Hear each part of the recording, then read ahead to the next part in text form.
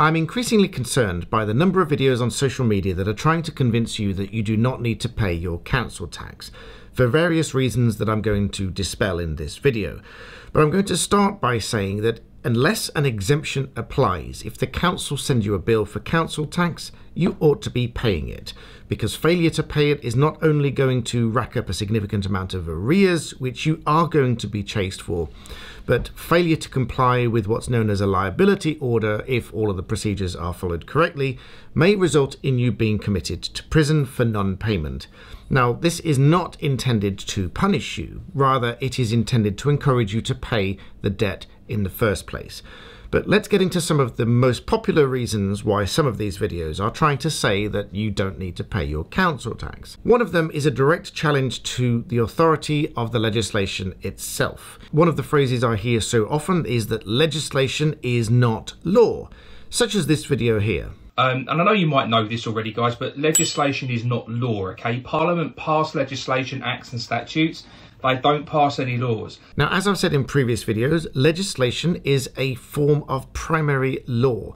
Acts of Parliament which are created by the Westminster Parliament, which is the supreme lawmaking body in the United Kingdom. But legislation is not limited to Acts of Parliament. It also incorporates statutory instruments. A statutory instrument is a little bit like an Act of Parliament in that it is a written codified document of law, but it typically allows an Act of Parliament to be enforced without the passing of a further Act of Parliament, which obviously requires further steps than a statutory instrument. Accordingly, statutory instruments are referred to as secondary legislation, with Acts of Parliament being primary legislation. All of the above, together with common law, which is decisions made by judges, you can think of as the law of England and Wales, and of course Scotland and Ireland. Now, the reason some of these videos talk about legislation and say it isn't law is because the obligation to pay council tax is derived from one such piece of primary legislation. Council tax itself was introduced by the Local Governments Finance Act of 1992, which replaced the community charge as it was previously known. Council tax is now used throughout England, Wales and Scotland to fund approximately 1/4 of expenditure of local services, for example adult social care, children's services, refuse collection or rubbish collection, schools and leisure facilities, and of course it is administered by your local authority. Now, as I mentioned previously, the statutory instrument which enables the enforcement of such an Act of Parliament in this case is the Council Tax Administration and Enforcement Regulations of 1992, which is a statutory instrument created in 1992, and it has a number which is 613. These regulations go hand in hand with the Act that introduced council tax, and these regulations enable the enforcement of the payment of council tax. So this is to debunk one of the claims in such social media videos claiming that you don't have to pay council tax, i.e. that legislation is not law. Legislation very much is law, and it comes in various forms, as I've said, Acts of Parliament as primary legislation, statutory instruments as secondary legislation, typically to enforce the Act of Parliament. But that brings us neatly onto the second common reason that these videos are claiming that you don't have to pay council tax, that being to explain to you the nature and legality of a contract, and going on to say that there is no contract between you and the council and therefore you shouldn't have to pay it. But this argument, respectfully, is fundamentally flawed, because your obligation to pay council tax does not arise from a contract with the council, far from it.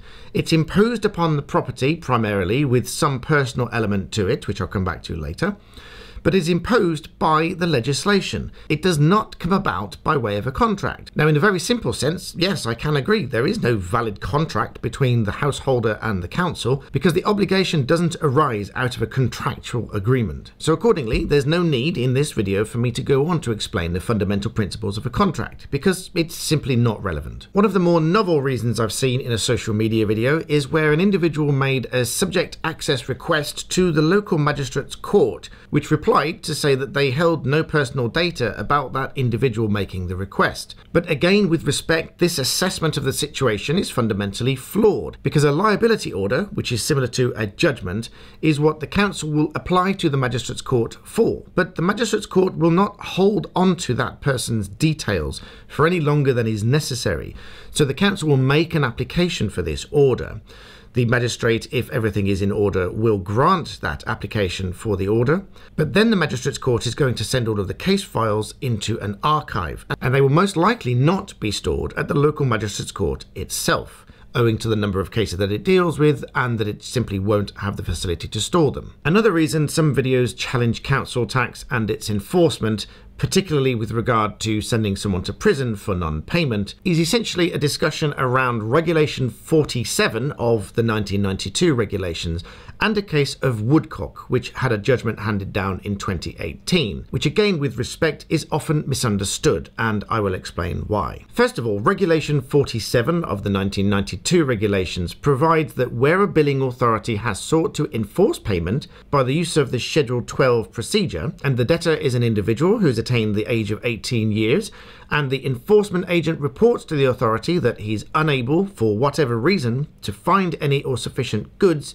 of the debtor to enforce the payment, the local authority may apply to the magistrate's court for the issue of a warrant committing the debtor to prison. Now, as I said, this case of Woodcock from 2018 has been incorrectly referred to, essentially because in this case a lady had been sent to prison for 81 days for falling into arrears with council tax payments, failed to pay it, and failed to turn up when she was summoned to court. However, following appeal, the court did quash her sentence because the magistrates had made a number of serious mistakes in procedure when sending her to prison. However, the ultimate finding of the case is that the system for enforcing liability of unpaid council tax by way of imprisonment using these regulations was not unfair and was not unlawful. So if you come across any of these social media videos that are telling you that council tax is unenforceable because there's no contract, or that because legislation is not law, all referencing this case and saying that council tax and sending you to prison for non-payment is unlawful because this case said so, each of these arguments are, with respect, misguided information, and I urge you not to listen to them.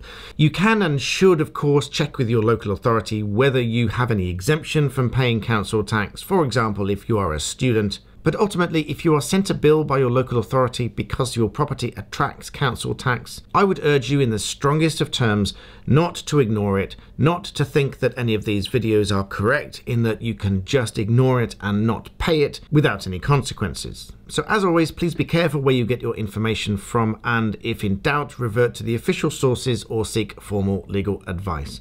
But in the meantime, thank you for watching.